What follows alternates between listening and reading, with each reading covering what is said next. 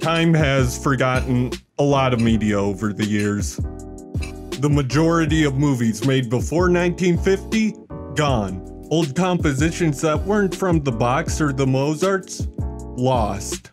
Centuries of human history are simply inaccessible because there was nobody that cared enough to chronicle it. So to save society, I'm playing Codename Steam, I guess. Codename Steam was an experimental new strategy game from the people behind Fire Emblem and Fire Emblem but worse. I vaguely remember reading about the game's announcement, but when it came out, it felt like nobody cared. To put it into context, I see more YouTube content for Mary-Kate and Ashley's Sweet 16 License to Drive. That is not a joke. That is real. You see, the game has a lot of strange niche elements to it, like steampunk, American literature, being a Nintendo published game that sold under 250,000 copies. I bought a copy new for $7. I made an entire company's week. What have you done today? Now I'm aware this isn't even the biggest Nintendo published disaster of 2015. Hey, I'm the ghost of a video game, pretty original, right? Now, is it better to be remembered and ridiculed, or forgotten and just left alone? I don't know, dude. I'm not famed philosopher Socrates. In this game, you play a 17-year-old college prospect, Greg Smith, hoping to pass the time with some good old gotcha. The game actually takes place entirely inside the comic book, so this first part, just forget about it, idiot. Yo, but seriously, why does this first part even exist? Are they taking plot cues from the script of Cheetah Man? Hey wacky gamers, forget about this video and watch this other better video within this video. I've learned this technique from Codename Steam. Thanks. The game starts off with some sort of event in London, getting interrupted by aliens. Our first two playable characters are Henry Fleming and John Henry. They kinda front-loaded the Henry content here, so if you're a late game fan and a Henry fan, I'm so sorry. But anyways, this comic book art style, I don't think it looks good.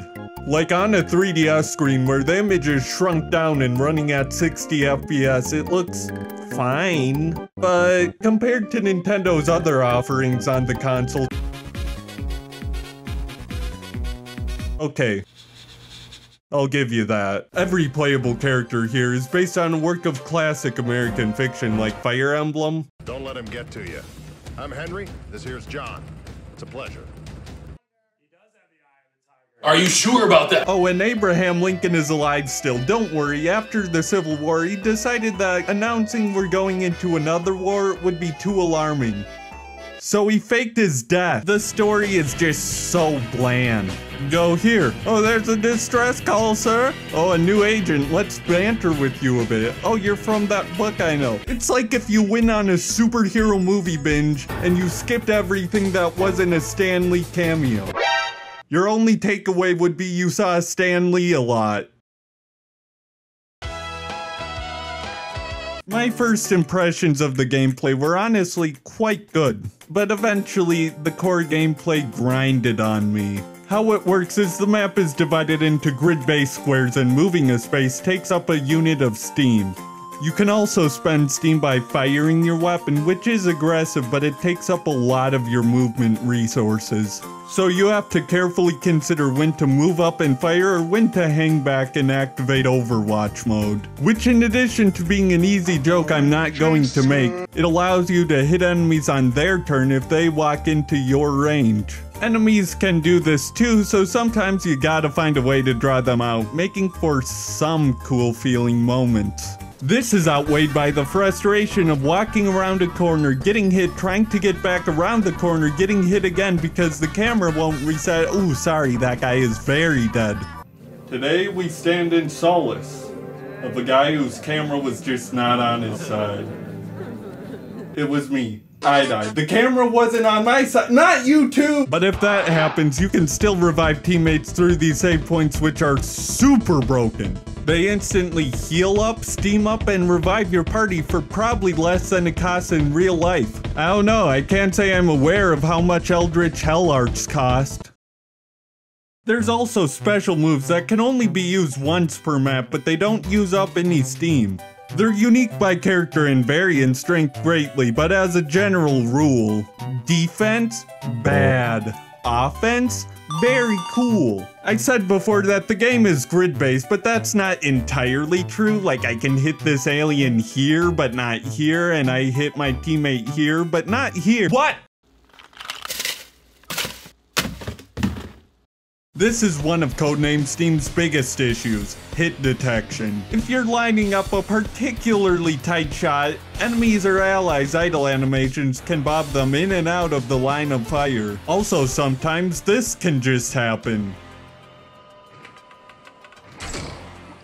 You know, they just weren't feeling it. Now, I'm not an Alpha Chad shooter guy, but I assume tight shots are fine in a genre about precision. But ma'am, this is a turn-based strategy game. I shouldn't have to just jiggle around my aim for minutes just to get the maximum possible value. And it also doesn't help that the camera controls are clunky. It feels like there's a minimum distance it always has to travel. It's the worst on these bug enemies. They're small and hard to notice, so a kill on them is a nice bonus, and by nice bonus I mean absolutely mandatory. They seem to like the Overwatch mode, and while they do 0 damage, they always stun you, causing you to lose your turn. But their hitbox is even smaller than their model, and remember what I said about models jumping in and out of the range of fire?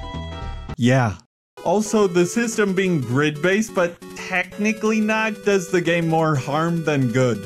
Well, a kinda neat idea. I think I can show all the problems from this one moment I experienced. I check and confirm that I can save and refill my steam tanks after firing from this angle. So I use my gun move, turn around, and accidentally hit the circle pad, and goodbye hopes and dreams. I'm just ever so slightly corrected and pushed out of save range. So I try to get another unit in there, kinda just do it for me. This big lion man is in the way. So I try to walk around the lion man, and I gotta avoid this mine, so...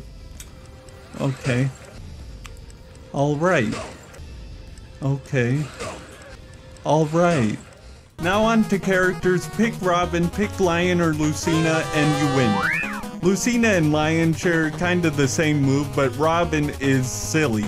His range is yes, and he does a boatload of AoE damage. And while other characters may have their damage cut by missing a few shots, Robin laughs at that idea that we're all united by. Get this menace off the streets! And the reason I picked Lucina is most missions require you to get to the end with just one character. So I just did this with Lion for a while. Just win. Beat this guy blocking the way? Oh, I'd rather not, thanks. Then I learned Lucina can cheese even harder with her special by doing this. My fate is mine! I like this. This makes me happy. However, probably because of the way I played the other missions, when I had to kill all enemies or any other objective, it just felt like the maps drug on and on and on. Speaking of things dragging on, the final boss. This is really the first time where I felt required to use tactics. Like at all, there wasn't an end I could cheese. And then after an hour, I beat him. Then my game crashed. Then I beat him again, and I'm locked into one last A battle, and the reason I didn't mention them before is they take up 2 to 4 minutes of this 10 to 15 hour game. So you beat the big bad guy, and Abe Lincoln gets John Wilkes Mark II'd. Then you face the slowest end credits known to man. Whoa, is Abe Lincoln alive? Find out in the sequel, which will never come out. I'm being real with you. Overall, this is one of the biggest software failings from Nintendo in recent years. And the only reason I can't say it's the biggest is because Devil's Third exists. Get out of my house! But the fact is, a third party made Devil's Third, and Nintendo didn't advertise it. Like at all. Even then, it seems to be remembered more than Codename Steam. Not in a favorable way, but isn't it good to be remembered? Again, I'm still not Socrates. No matter how hard I try. Hey, thanks for watching the video in this video. Both videos are over now. Bye.